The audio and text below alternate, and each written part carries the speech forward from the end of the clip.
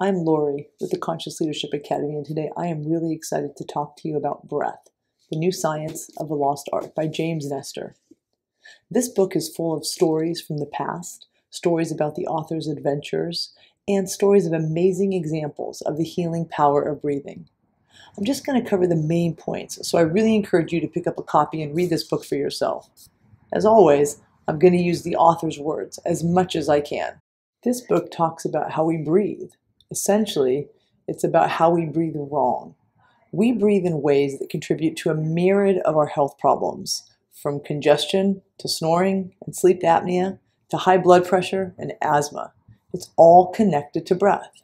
So author James Nestor went on his own breathing crusade to learn about the lost art of breathing and how we can restore our wellness through the way we take in air.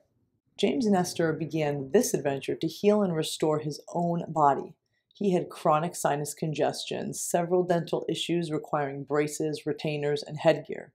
His labored breathing continued into his 30s, so he set out on a journey to understand how he could help himself, and he explored ancient breathing techniques from the Greeks to the Buddhists to Native Americans. He researched and sought out pulmonauts in Russia, Germany, and current scientists at Harvard and Stanford as he presents how breathing can be profoundly beneficial to our health. Take in a breath right now and consider this. The air that's passing down through your throat and into your lungs and bloodstream contains more molecules of air than all the grains of sand on all the world's beaches. That's a lot going into our bodies. The way we take it in and the quality of that air matters. So right at the start of the book, we learn that we breathe wrong, essentially, because our human head has developed in ways that are bad for breathing. The short answer is we should be breathing through our nose, yet so many of us breathe through our mouths.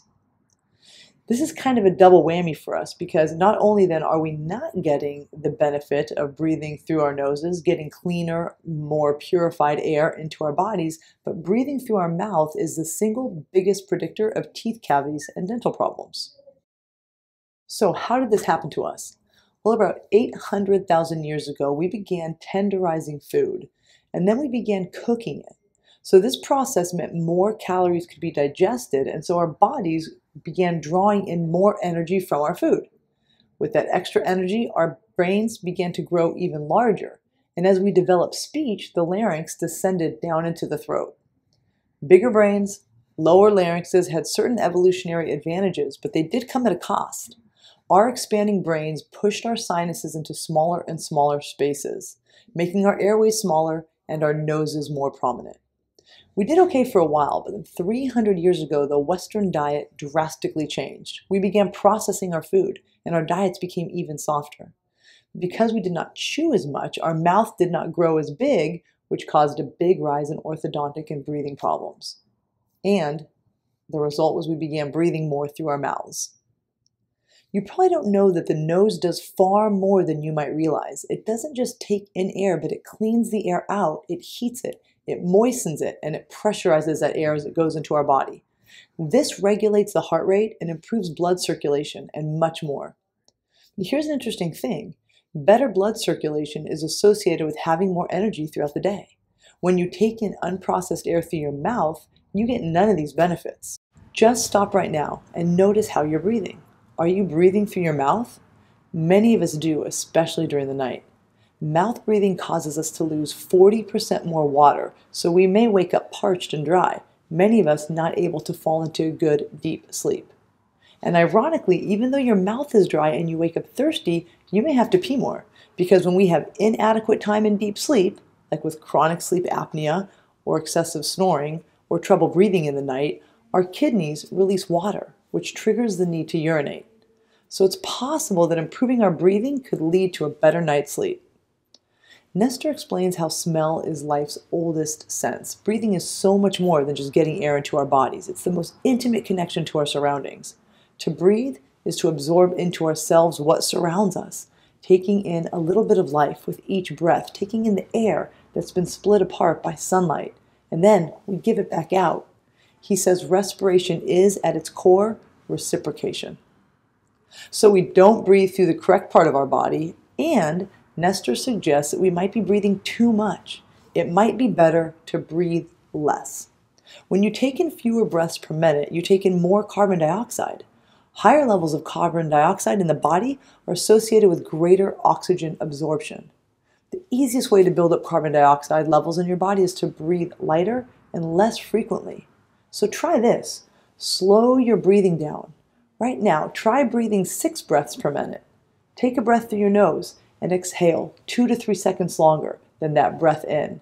Allow yourself to breathe in fewer times per minute. I know for me, when I was listening to this book on Audible, I practiced the technique in the car. I focused on breathing through my nose and doing longer exhales to extend out each breath. Nestor tells us that the optimum breathing rate is about 5.5 breaths per minute. Interestingly, that's 5.5 second inhales and 5.5 second exhales. More than just increasing our carbon dioxide, exhaling slowly can help us relax and improve our organs.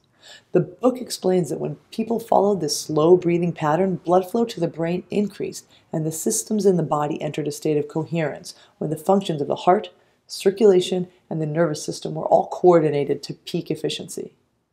Our heart rate slows down when we're exhaling, so exhaling is part of a parasympathetic response that's essential for conserving energy. Parasympathetic responses calms our mental state, contrary to the sympathetic nervous system, which prepares us for fight or flight. Nestor tells us this: anxiety and shallow breathing are interlinked. People with panic attacks or obsessive compulsive disorders that are suffering from high anxiety constantly have low carbon dioxide levels and a much greater fear of holding their breath. But to avoid another attack, they breathe far too much. But then when they breathe too much, ironically, they don't get in enough carbon dioxide. So they're anxious because they're overbreathing. But then they're overbreathing because they're anxious. It's amazing the things that breath can help. So consider how when we're in a stress state or when we've experienced something that causes a lot of anxiety, the best thing to do is to take slow breaths. Another discovery: our lungs can be strengthened like muscles. There's examples of free divers who have trained their lungs to improve capacity. High endurance athletes train their lungs to be stronger. The book also talked about how people with lung disease were able to harness the power of the diaphragm, which is that muscle right underneath the lungs. Most adults don't exercise the full capacity of the diaphragm, and people with breathing problems use even less. So the book talks about a doctor who would use a breathing technique to help patients exercise their diaphragms properly. They would breathe slowly, and he would massage different parts of their chest and the neck and the throat, helping them move more air with every breath, every time they exhaled. These patients didn't cure their emphysema or their lung disease because that was permanent, but they were able to access more parts of their lungs that were still healthy. Patients that were bedridden were able to get up and walk. Patients who struggled to talk were all of a sudden able to have a smooth conversation. Doctors always thought it wasn't possible to manipulate the diaphragm, and it was assumed that the lungs simply got weaker and weaker with age, gradually losing capacity. But this particular example shows the opposite. All of these health benefits are related to breathing through the nose, recognizing the way that we breathe, and attempting to use the diaphragm to access more of our lungs. Also, the pace at which we breathe.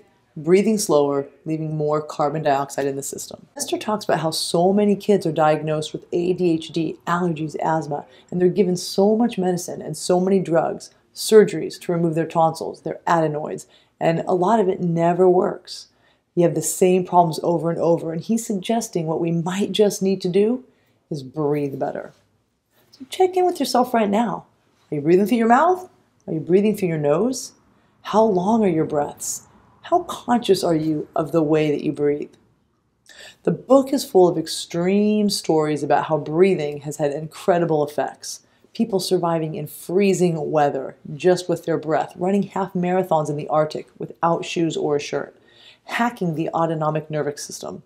Many of these methods are controversial and they should not be treated lightly, but they do demonstrate the amazing things that breathing can do for our bodies. He even describes how breathing just through the left nostril shifts the blood flow to the opposite side of the prefrontal cortex, the right side that plays a role in creative thoughts and emotions. It really is incredible what our breath can do. This book has received its share of criticism, citing that it uses anecdotal evidence and it's pseudoscience. But I really encourage you to just consider the impact breathing can have on your health, on our bodies. Many ancient traditions have used the power of breath to great benefit. Nestor suggests that our Western medicine relies heavily on pills and modern interventions, often looking down on approaches where we can heal ourselves. Western medicine is reliant and proud of our interventions, and they are important, yet perhaps we're ignoring the most powerful intervention of all, our own body's ability to keep us healthy and well. So try breathing through your nose. Try breathing slower.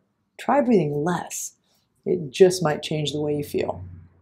In all of our roles, being healthy, feeling strong, being emotionally grounded, being able to get calm when we feel like we are pushed to our edge, it's really important. I invite you to become more conscious of your breath. Thank you for taking the time with me, and I'll see you next time.